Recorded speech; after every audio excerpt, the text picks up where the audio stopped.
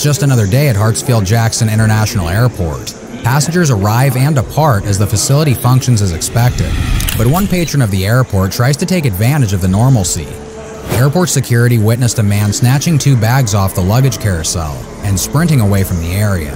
This chest cam footage shows an officer chasing the suspect down. When he catches up to the suspect, 29-year-old Chase Pittman, he has already been stopped by another officer at the MARTA station before he was able to escape on the train. Listen, you got him? Turn around. Turn around. I want to take the man. Well, you got him. What you gonna do with him? No, I'm finna. The officer wrestles Pittman to the ground as another officer comes up to secure the suspect. I'm the wrong one now.